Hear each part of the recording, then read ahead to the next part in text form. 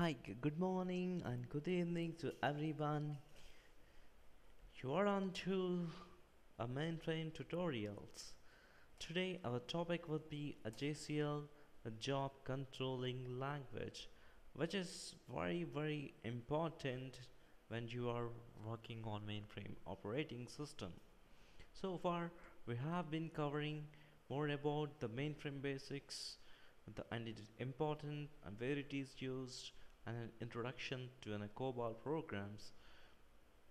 We have learned about the various commands, statements, structures, the different sections and the blocks of the COBOL program.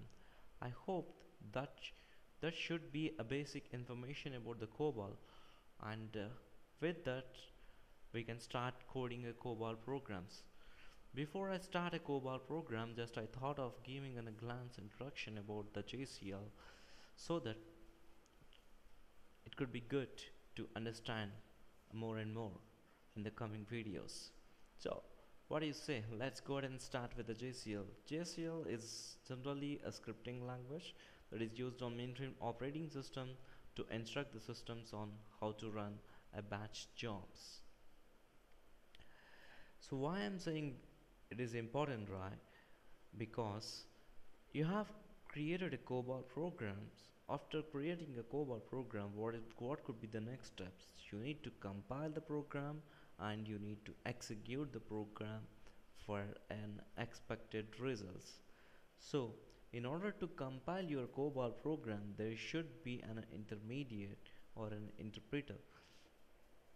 So with the help of JCL, with the help of this scripting language, we would be compiling our COBOL programs and executing those programs. So compiling and executing. Compiling is one job and execution and getting the results is another job.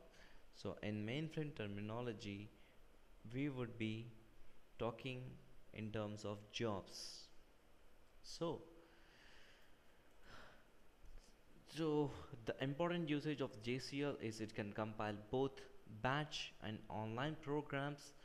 I have discussed more details about what was a batch and online. The simple example I can give you is the batch process. So all the day-to-day transactions, if you have an idea something about the stock exchange, so there will be a daily transactions happen from morning to evening. So at the end of the day they will run a set of different jobs to build some to create to generate some report about what are the different transactions they have created online. The online is you have some trading account where you would be purchasing the share through an online. So mainframe will have their online screens provided. They can, with the help of the online screen, they can do some trading. So that's all about the online. The best example is ATM machines or railway reservation systems. So it is used for integrating the programs. It can pass large volume of data from one program to another program. As I said, mainframe is mainly used for high performance, high calculation accuracy systems. So it can pass large volume of data from one program to another program. And the same way JCL can create or delete a data sets. You have written a COBOL program which is used to simply calculate, do some arithmetic calculation. In order to do some arithmetic calculation, there should be a data set defined where a data is stored in that particular data, or I can simply say it as a file. Instead of saying it as a file in mainframe, we are calling it as a data set. With the help of JCL, we can create a data set and delete a data sets. So we can also organize the data in either in an ascending or an descending order. For example, I have a student address data set where all the addresses are defined. So what I want to do is I want to sort this according to the zip code of a particular student, or the postal code, or based on the postal code I want to sort this either in ascending order or a descending order. and it can also be used to copy the records from one dataset to another datasets. So in real time, backup plays a very important or a vital role to make taking a backup. So for example, online trading, I'm doing an online trading. Each transaction is recorded and stored into a particular file or a particular data set. So I wanted to make a version, so I want to store it as a versions, or I want to keep it as a backup from first month, first day to last day of the month. So the simple way is to copy into a different data set. Next, it can filter the records, change the report layout, send and report it to a printer. We will. I have with I have a COBOL program where it creates the report. So what I want to do is I want to send this report to a printer. The same way, we can transfer a data from one system to another system. For example, I have a processed output on the mainframe where I want to give a send to a downstream system called an a Unix system. The next, any batch process consists of main task. Each main task is divided into a subtask. Subtask is divided into a data DD, that is called as a data sets.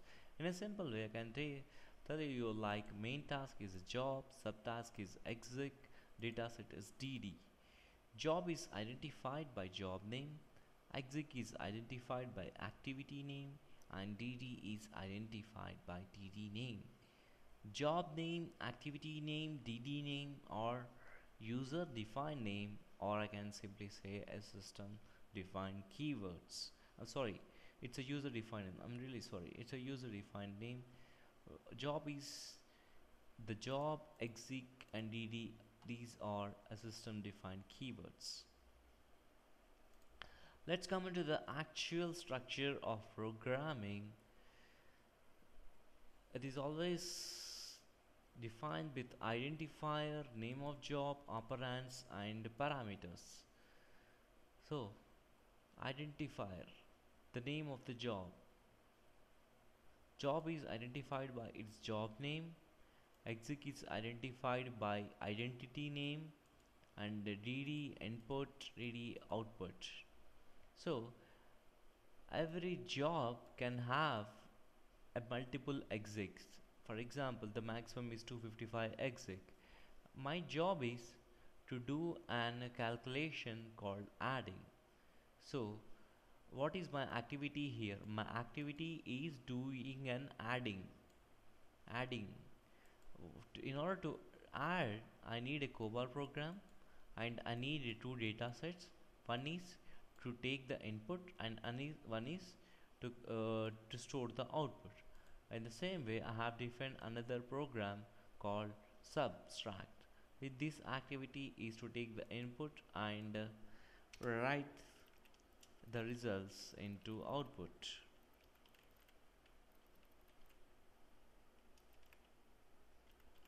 Put followed by DD. We will be talking more details about the parameters. The position parameters are divided into a positional and the keyword parameters. For example, DD, you are giving a DD name. Where are you storing?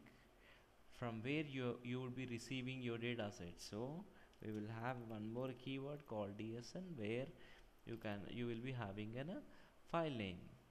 So we can talk more details about the positional and the keywords.